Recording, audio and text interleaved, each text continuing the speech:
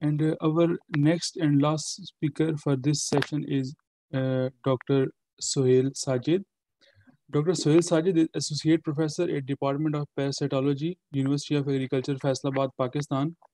He has supervised several master's and PhD students and published a number of book chapters and manuscripts in renowned journals around the world. His area of interest is molecular epidemiology and control of arthropods and arthropod-borne diseases of livestock and public health significance. Dear Dr. Sajid, please unmute yourself and start the presentation. Thank you so much. Thank you, Mr. Bukhari, for introduction. And I'm also acknowledging Professor Arijo, who was supposed to present here, and I'm presenting on his behalf today about ticks and tick-borne diseases experience from Pakistan and USA.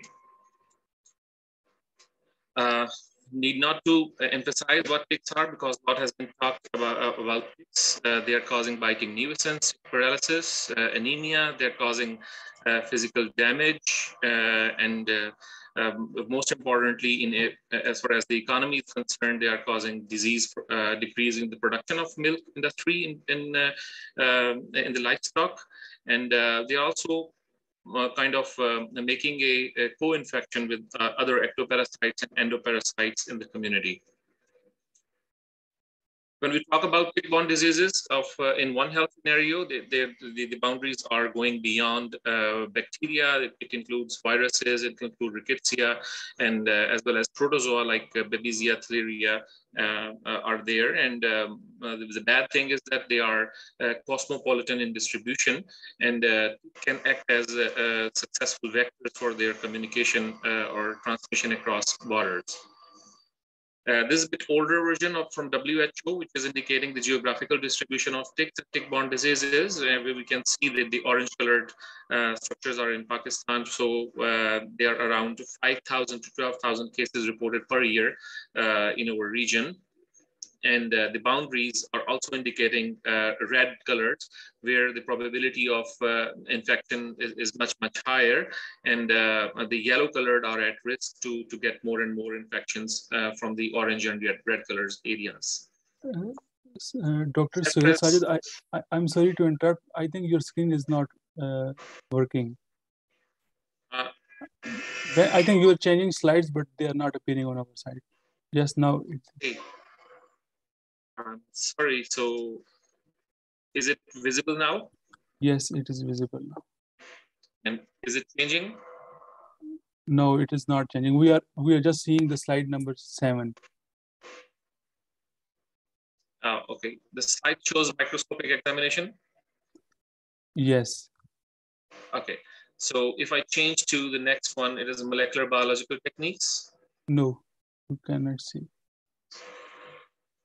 Not sure where is the problem. So let me just go back to the other view. Let me, sorry for that.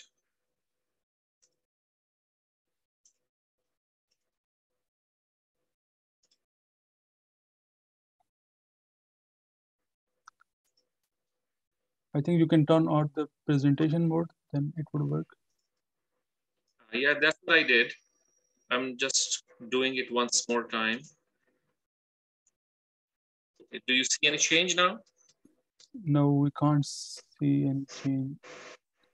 We can see only the slide number 9, the molecular biological techniques. Yeah, that's what I'm doing. Let's so this slide shows geographical distribution of ticks and tick-borne diseases. Can you see the map of WHO? No, we can't see. Sorry, I don't know what's the problem. But anyway, so let's just, I'm not sure. It works routine very well, but I don't know what's the problem. Maybe and I don't know how to sort it out. Okay.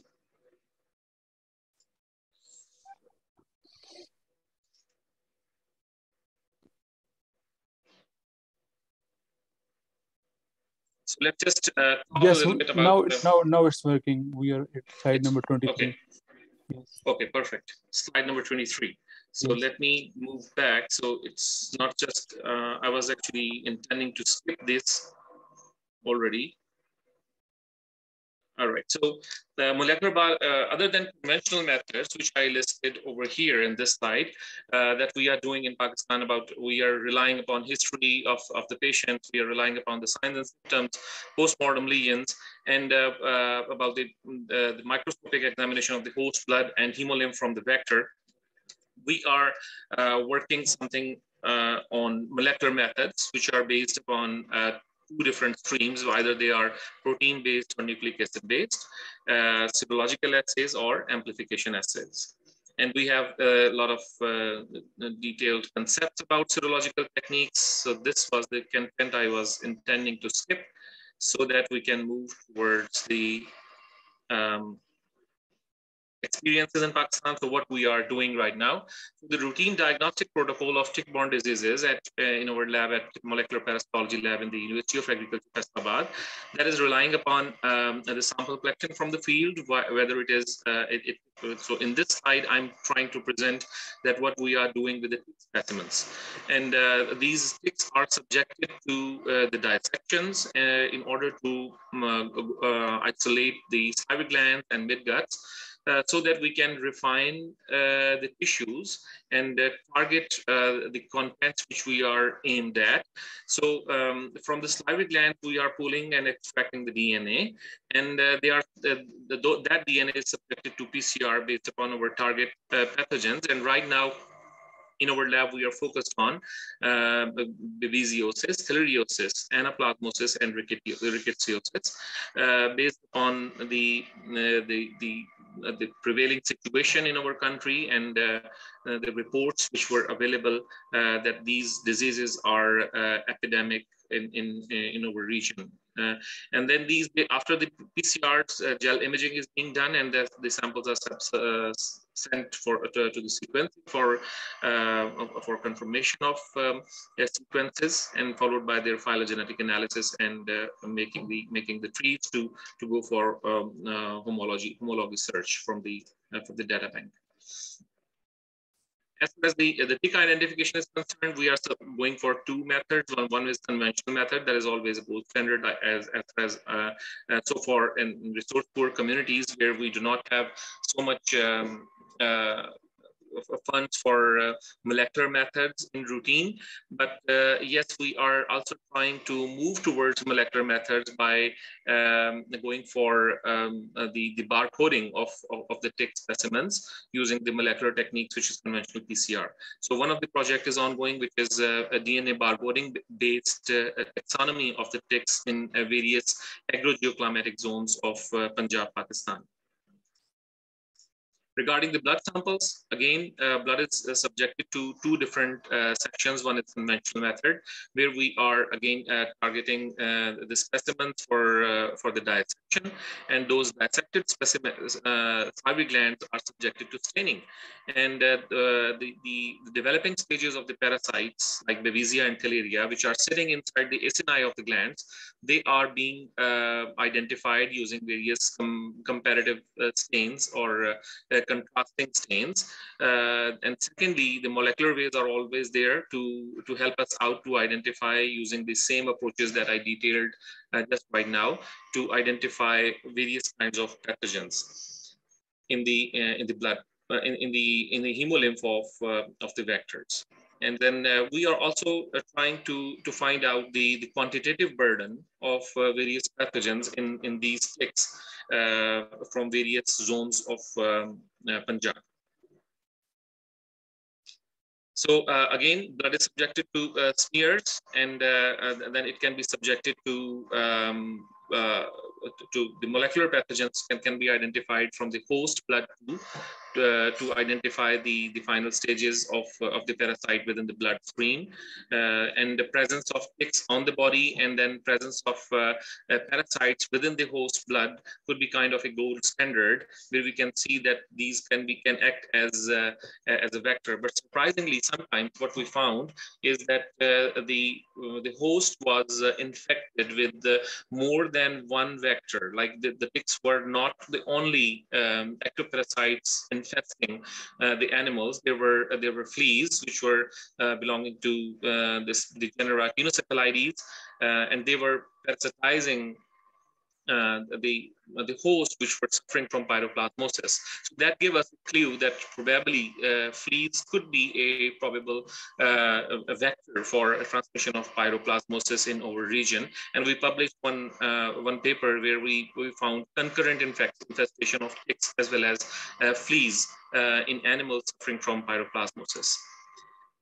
These were sets of primers that we use in routine for pyroplasma and rickettsia pathogens. Here's the list of projects that we have completed so far. They're ongoing or shortlisted, which give an idea that what are the streamline of research going on here. One of that is risk assessment of arthropod-borne diseases of One Health significance, and this scenario of risk assessment comes from the area of climate change, which is how the climate is kind of a factor affecting the distribution of arthropods in various climatic zones. Like when we talk about Pakistan, the northern areas of Pakistan, they are quite cold in temperatures, and but nowadays, maybe after in a period of last 2 decades or so, the changes have been done. Then now endemicity of the vector is prevailing in those regions too, which is kind of a threat for the livestock industry in those areas. Then again, episodology of arthropod vectors in the various zones, vector infectivity, as I talked about, that various vectors are kind of carrying the pathogens to what extent. Then another approach is alternative control measures for arthropods using gene editing techniques, nanoparticles, and biological control methods. One of the projects that was completed in collaboration with the University of Southern Mississippi was arthropod functional genomics, and then an offshoot of that project was finding out rickettsia communities associated with ectoparasites. And another ongoing project is on biological control of animal ticks using sustainable alternative control strategies using some nematodes and fungi, which are effective against animal ticks. So starting from the conventional epidemiology, there are some reports which are indicating the point prevalence and period prevalence. And then we have established in vitro and in vivo models for caricidal efficacy against Hyaloma anatolicum, which is the most widespread tick species in Punjab. So we have tried to set up the model in a way that we collect engorged females from the field, and we allow them to lay eggs in our laboratory. And so the eggs are subjected to egg hatch test, and then when they are hatching out, they are releasing the larvae, and then we can perform larval assays. And then larvae are subjected to feeding on mice or maybe rabbits in our animal facility, and then they are molded to nymphs, where we can perform nymph assay. And adults as such are collected from the field to perform various kinds of assays. So in this way, we have established the in vivo efficacy trials of various over-the-counter acaricides in the country. So these are a couple of papers from various breeds. Like we have found sheep, goat, cattle, buffalo, and even feral cats and dogs, which are sharing the common tick species in our country.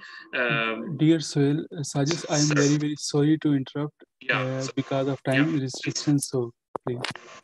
So I'm just winding up. Okay. So here is the paper which I showed about Mansehra and Gilgit, which showed the endemicity of the vector in northern areas. So, I mean, it's open for Q&A, and I can talk or discuss more on that, please.